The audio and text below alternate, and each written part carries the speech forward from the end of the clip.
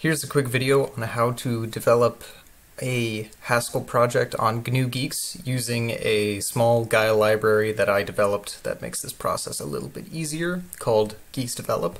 The first thing you need is an empty directory, and inside of that you need to create a file with the name manifest.scm, and then inside of that file you first define a package like you would normally for the project.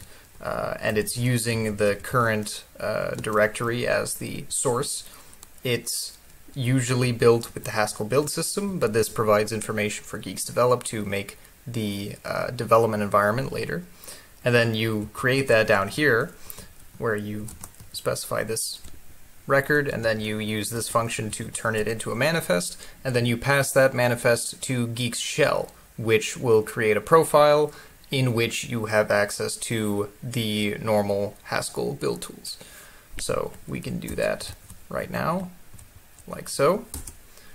And then inside of that profile we can find Cabal, and then we can create our new Haskell project with Cabal init.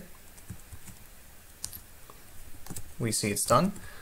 Now let's modify this for some extra flair, and then we can run this project with Cabal as well.